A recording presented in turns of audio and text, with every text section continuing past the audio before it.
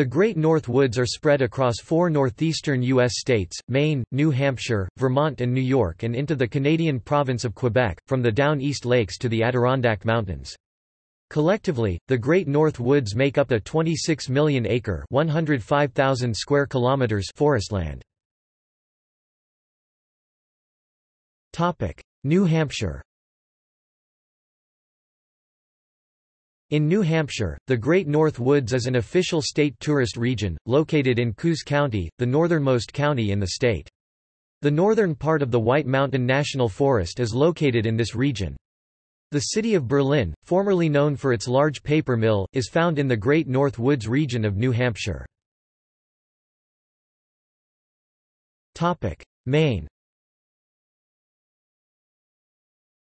The Great North Woods region in Maine refers to the unincorporated townships in Aroostook County. Currently, this is an unofficial region of Maine, and no official population figures are published. Vermont. Vermont's Great North Woods region is an unofficial region of Vermont, and is located mainly in the Northeast Kingdom, bordering New Hampshire and Quebec. The Northeast Kingdom region of Vermont is very remote and rural. New York. Upstate New York's Great North Woods is located in the extreme northern part of the state. Like Maine and Vermont, the Great North Woods region is an unofficial region.